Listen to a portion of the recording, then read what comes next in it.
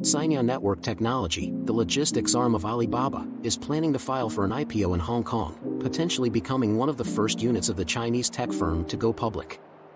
The company aims to raise at least $1 billion in the share sale, though the valuation is yet to be decided. Cainiao's IPO application could put it ahead of other Alibaba units in the path to separate listings. Alibaba's grocery chain, Freshippo, is reportedly delaying its Hong Kong IPO due to weak sentiment for consumer stocks in China. Subscribe for more.